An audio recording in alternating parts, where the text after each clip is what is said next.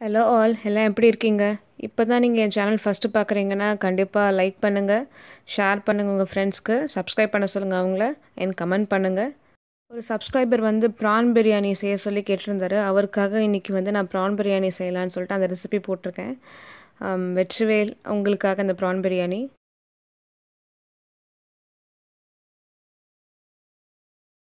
PRAN எப்படி marinate பண்ணுறதுன்னு பார்க்கலாம். மேரினேட் பண்ணுறதுக்காக நான் வந்து கொஞ்சம் கார்லிக், கொஞ்சம் ஜிஞ்சர், ஒரு 3 க்ரீன் சில்லிஸ் எடுத்து கிரைண்ட் பண்ணி வச்சுருக்கேன். அந்த ப்ரான் நல்லா வாஷ் பண்ணிவிட்டு அதில் வந்து டர்மரிக் ஆட் பண்ணி 2 டீஸ்பூன் ஆஃப் ஜிஞ்சர் கார்லிக் போட்டு நல்லா மிக்ஸ் பண்ணுறேன். ஆக்சுவலாக நான் வெஜிடேரியன், நான் வந்து கையில் மிக்ஸ் பண்ண மாட்டேன், ஸ்பூன் தான் யூஸ் பண்ணுவேன். சரி உங்களுக்கு நல்லா காமிக்கணுமேன்றதுனால ஃபஸ்ட் டைம் வந்து நான் ப்ரானை வந்து கையில் தொட்டு மிக்ஸ் பண்ணிகிட்ருக்கேன். சப்ஸ்கிரைபர்ஸ் எல்லாம் உங்களுக்காக தான் பண்ணிகிட்ருக்கேன். பாருங்கள், 30 மினிட்ஸ் வைக்கிறேன் இதில். நான் 2 ஆனியன்ஸை ஸ்லைஸ்டாக கட் பண்ணி வச்சுருக்கேன். அந்த 4 டொமேட்டோஸ், தக்காளி, கொஞ்சம் 3 க்ரீன் சில்லி, அதுக்கப்புறம் வந்து கொஞ்சம் கிஞ்சர் கார்லிக் பேஸ்ட்டு, கொத்தமல்லி, புதினா, அப்புறம் வந்து தாளிக்கிறதுக்கு அந்த பட்டை லவங்கம் அதெல்லாம் போட்டு வச்சுருக்கேன். நல்ல ஒரு கடாயில் வந்து எண்ணெயை போட்டு நல்லா சூடானதுக்கு அப்புறமா பட்டை லவங்கம், அந்த பிரிஞ்சி இலை எல்லாமே போட்டு நல்லா அதை வதக்கிட்டு அது கூட கொஞ்சம் நான் கட் பண்ணி வச்சுருக்க ஆனியன்ஸ் போடுறேன். ஆனியன்ஸ் அண்ட் க்ரீன் சில்லிஸ் போட்டு அதை நல்லா வதக்கிட்டு அது வதங்கிறதுக்கு அப்புறமா கொஞ்சம் வந்து ஜிஞ்சர் கார்லிக் பேஸ்ட் போட்டு அதையும் நல்லா வதக்கணும்.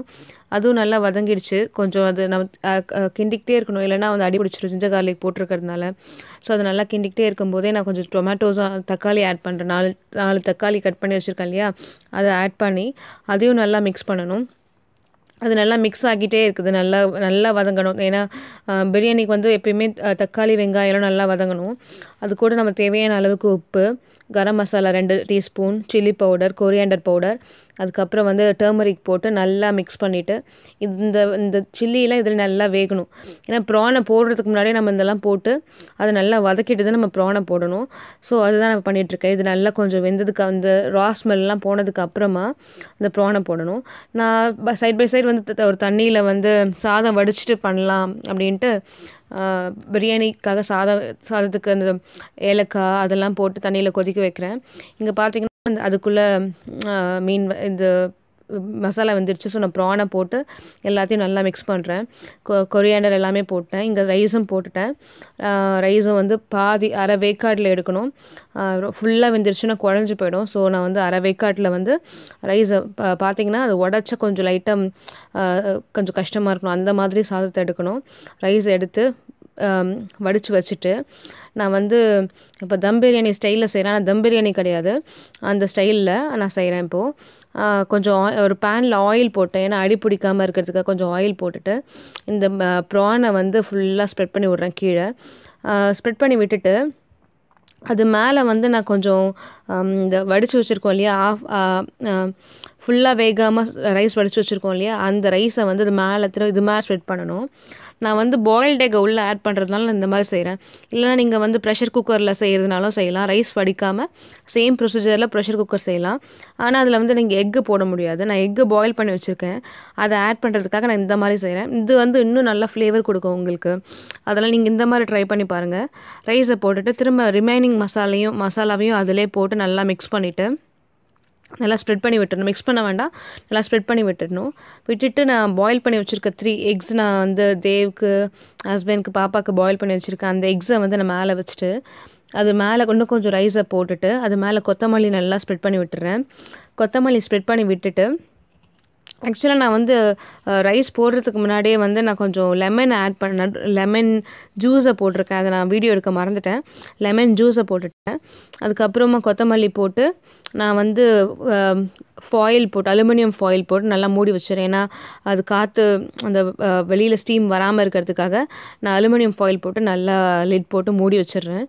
இப்போ வந்து ஃபுல்லாக கவர்டாக இருக்குது. இது வந்து உள்ளேயே அந்த பிரியாணி கொஞ்சம் அரை வேக்காட்டில் இருக்கிறது உள்ளேயே நல்லா கொஞ்சம் வேகும். அதனால் நான் ஃபுல்லாக கவர் பண்ணி மூடி வச்சுருக்கேன். இப்போது நான் அந்த ஃபாயில்லாம் போட்டு மூடி வச்சுட்டு ஒரு 10 மினிட்ஸ் வந்து சிம்மில் வைக்கிறேன். அப்போ தான் வந்து சாதம் நல்லா வேகும், அந்த ஃப்ளேவர் வந்து ரைஸில் இறங்கும். as well as நான் எக்கு போட்டிருக்கிறதுனால அந்த எக்லேயுமே அந்த ஃப்ளேவர் இறங்கும். ஸோ நான் இதில் இந்த மாதிரி நான் செஞ்சுருக்கேன். ப்ரெஷர் குக்கரில் செய்கிற மாதிரி இருந்ததுன்னா நீங்கள் இதே சேம் ப்ரொசீஜர்லேயே செய்யலாம். ஆனால் ரைஸ் வடிக்காமல் கொஞ்சம் ஊற வச்சு ரைஸ் போடணும். இதில் வந்து நான் எக்கு பாயில்டு எக் போட்டிருக்கிறதுனால நான் வந்து இந்த மாதிரி செஞ்சுருக்கேன். எனக்கு ப்ரெஷர் குக்கரில் பாயில்டு எக் எப்படி போட்டு அதை செஞ்சதில்லை இது வரைக்கும். ஸோ எனக்கு இப்படி தான் நான் செய்கிறது. இது வந்து இந்த மாதிரி ட்ரை பண்ணிங்கன்னா கண்டிப்பாக எக்கு வேகும். எக்கில் வந்து இந்த ஃப்ளேவர் இறங்கி நல்லா டேஸ்டியாக இருக்கும். சாப்பிட்டுட்டு ரொம்ப நல்லா இருக்குது, டேஸ்டியாக இருக்குதுன்னு சொல்லிட்டு இருந்தாங்க. நீங்கள் கண்டிப்பாக இந்த மாதிரி இந்த ப்ரொசீஜரில் ட்ரை பண்ணி பாருங்கள். ட்ரை பண்ணிவிட்டு எப்படி இருக்குதுன்னு சொல்லிட்டு எனக்கு கமெண்ட் பண்ணுங்கள். என்னோடய ரெசிபி எப்படி இருக்குதுன்னு எனக்கு கமெண்ட் பண்ணி சொல்லுங்கள். உங்களுக்கு பிடிச்சிருந்ததுன்னா உங்கள் ஃப்ரெண்ட்ஸ்க்கு ஷேர் பண்ணுங்கள். கண்டிப்பாக லைக் பண்ணுங்கள். லைக் பண்ண மறந்துடாதீங்க. அதுக்கப்புறம் வந்து இன்னொரு சின்ன நோட் சொல்கிறேன் உங்களுக்கு. மோஸ்ட்லி பிரியாணியில் வந்து கர்ட் போடுவாங்க, தயிர் ஆட் பண்ணுவாங்க. இந்த ப்ரான் பிரியாணியில் தயிர் ஆட் பண்ணாதீங்க. ஏன்னா வந்து தக்காளி நிறைய போடுறதில்ல.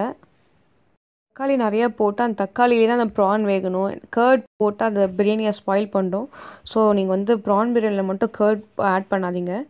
அவ்வளோதான், இறால் பிரியாணி ரெடி. நீங்களும் இந்த ரெசிபியை வீட்டில் செஞ்சு பார்த்துட்டு எப்படி இருக்குன்னு கண்டிப்பாக சொல்லுங்கள்.